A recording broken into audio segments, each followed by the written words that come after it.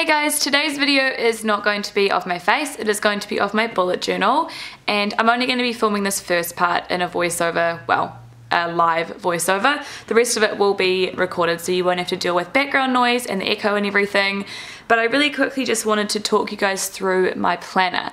And I have the lavender planner. It just comes with a whole bunch of cute icons all over it, which just make it that little bit more unique. And yeah, so it's the lavender one. I got mine from Amazon. So I started mine at the start of the year, well, about 2 weeks into the new year. So I have the January setup already done along with my 2018 stuff. So I thought I'd give you a walkthrough of that and then show you how I'm going to plan February and put the pen to the paper with you guys. Open up this planner, you've got a sort of like if lost give to page, but I have not started that.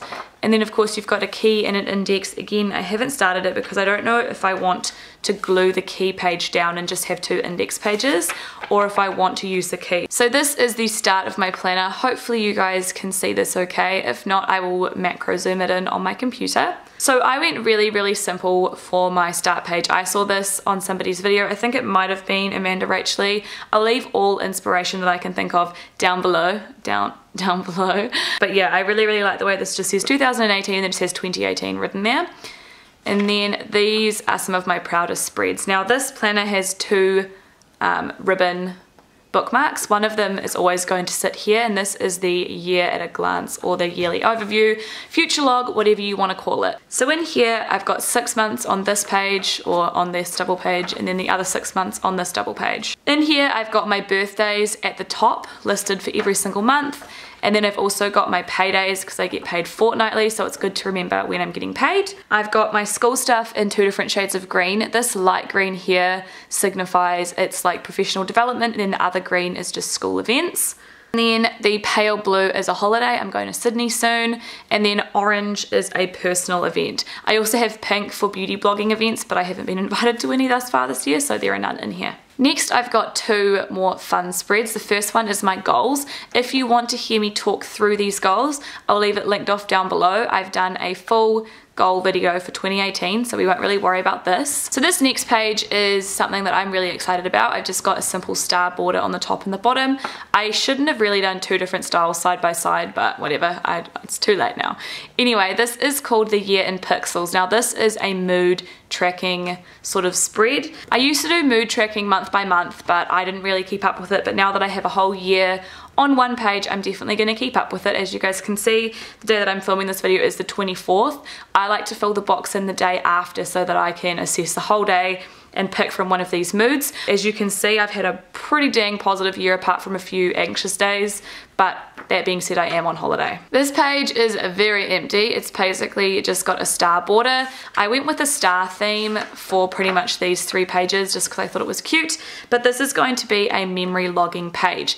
Obviously, seeing as it's like the 23rd of January, I haven't had any super amazing memories yet. Well, I mean, I have, but none that I want to note down in here. But I think I'm just going to kind of draw like bubbles or stars maybe. Actually, that's a cool idea. I might do them all in different stars and just write a little blurb about each memory. Welcome to January. Now you guys haven't seen this monthly setup from me yet, but I have been doing this for about 3 or 4 months so far. So on the left page I have a mini calendar where the only thing that's noted is my paydays, and also if I get my period in this particular month I will do a dot to signify that. The theme that I went for this month was daisies, so you can see I've got some daisies here. I mean, they're not really that present, but I kind of wanted to pick 1 or 2 colors every month to go with. So this month I picked like a yellowy orange color. This follows the same color code as the other ones back here, except these ones I only did dots and this I did in multicolor. I just wanted this to be pretty neutral, so I didn't want to be using like a million different colors. I just did a simple dot, whereas on here I don't mind it looking colorful. So I've got all of my events, personal events and school events on here. I like to keep personal on one side, school on the other side, so that I can see my work personal life balance. Now this is my first weekly spread, and I apologize, it's not going to fit completely into the frame, but I used to do this spread a really long time ago, and I went back to it for the first week of the year. The first week that I had a bullet journal. But as you can see, there's so much lost space, and I really don't like that. I love the little calendar. I find that super helpful. I love the font. I love the colors, but I just don't like all of this white space here. I was getting ready to flip and show you my new spread, but I flip and I show you these. So I forgot to add these into my yearly planning, so I just put them in here. I've got ideas for date nights. I saw this on, I don't know whose channel, somebody's channel, and she basically just wrote like the ideas here, and then she would do a cross in one of these are obviously for the months, and she'd do a cross on the month that they did that date night, which I thought was really cute. And then down here I obviously have some video ideas. I don't write all of my videos in here. It's like if I'm at work or if I'm doing something and I get an idea and it's like a really good one, I'll write it in here. Brain dump is basically just where I can write to-dos that I need to do at some point in the year, in the month, but I don't have like a specific week to do them. I'll write them in here. Or as you can see, this little star signifies like an idea or a note. That was just some things that I maybe want to do in Sydney. By the way, if you guys are from Sydney, give me some ideas on what I should do while I'm there. So this, guys, is my new weekly spread, and I absolutely love it. So starting with this page, I've just got the month and then the dates that are in this week, if that makes sense. And then I've got my tracker. Now my tracker, I used to do a monthly tracker, but I never kept up with it. I didn't flip back, so I thought if I put it on the same spread, maybe I'll do it. Then down here, I've got all of my events. Again, I don't know if you guys can really see it, but I've got my color code there, and then I also just pencil in events that I'm not sure are going to come through. These events were quite last minute, which is why they weren't on here. I think one of them, yeah, the date night one was, and so was my course, but if something happens in the week, I'm not going to go back and write it in my monthly plan. I just write it in the weekly plan. This section here is my to-do and goals section. Realistically, it's not going to be a goals section, but it's just mostly to-dos. So I've just got stuff that I don't have a particular day that I want to complete it on. It's just something that I need to remember to do this week. Over on this side, I've got my mini calendar where I highlight the week, and then I've got really small boxes for each day of the week for my to-dos. Now, the reason why I like this spread is I don't need to waste space over here by writing in my events, because the events are over here. And if I ever run out of space for to-dos, I can just write them in here. I think that this looks really cute and hand-drawn, and I really like the way that the colors look, and it looks really nice and bright. So I'm gonna be carrying this on into February. All right, guys, blabbing done. I'm onto my February setup. As you can see, if we look through, I've penciled in a whole bunch of stuff, but that's just the way that I like to plan. I like to make sure that everything is penciled out so that I can go ahead and just do it quickly and do it accurately and not make any mistakes. That being said, I'm probably going to mess this up because it is super intricate. Really quickly before we start, I wanted to show you guys the supplies. So I use these markers. These are from Crayola, and they're the super tips. These are from Kmart or Warehouse Stationery or Warehouse.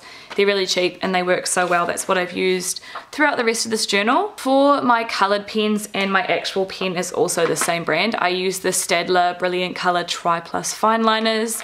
I have 20 in here, and I really love them. They're really vibrant and they don't really bleed that badly through the pages. And then of course I also have a pencil and a rubber. I just use a mechanical pencil. Alright guys, without further ado, let's get right into the plan with me.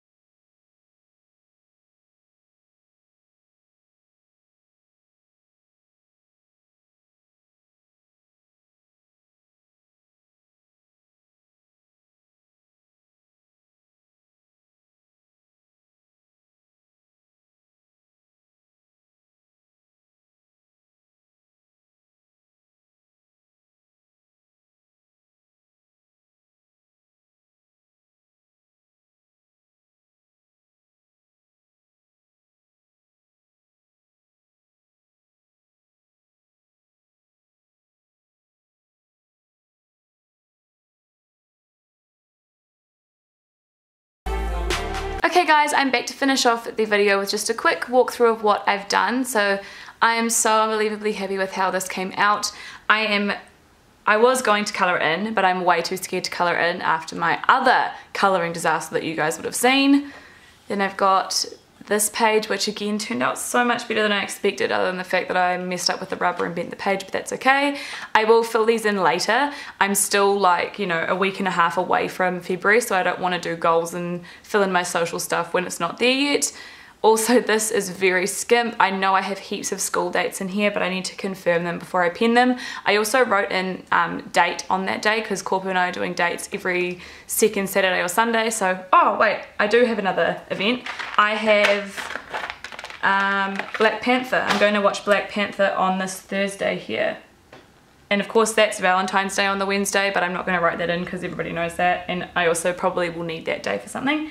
Anyway. Yay! I forgot about that. So I've got Black Panther and we're going in gold class, which is so exciting. And I believe it's at 6:30 p.m. And if that's wrong, who cares? It's close enough. As you can see, I did some heart detailing. I'm pretty happy with how that came out. And here's the page that I marked up. I marked up both of these. So that is one line too high, which really annoys me. And I've left all of this in pencil. I left this in pencil because I didn't want to write it in before I've confirmed it with myself. I also want to see if I want to do this class. I want to see if I can do a trial. Anyway, this was the page that I messed up majorly. So all I did was I cut out a page from the end of the book and I just redid the time tracker, and I actually like it way better like this. Again, I left this in pencil because I just want to think on it for another day before I write it in pen, but you can kind of get an idea of what it would look like. And then this will be my first week of February. So as you can see, if you compare that to this current week, I cut out the little doodle part because I think I'm just going to do some hearts around here and around the days and stuff. And I switched those over because I think having the two calendars next to one another was a bit boxy, so I think that this will spread it out a little bit more. And I kind of don't really like that peach color. I thought I was going to love it, but it's a little bit too bright. So I think I'm going to stick with mostly pink and then accents of that peach. But yeah, that is my February setup. Okay guys, so that is everything for this bullet journal video. I really hope that you all enjoyed it. I welcome your guys' feedback, so if you have any feedback on this video, positive or negative, or about my spreads, or if you want to tell me about your bullet journal spreads, or if you have any comments or questions, please leave them down below in the comments section. But yeah, thank you guys again for watching. I love you all so much, and I'll see you all in my next video. Bye!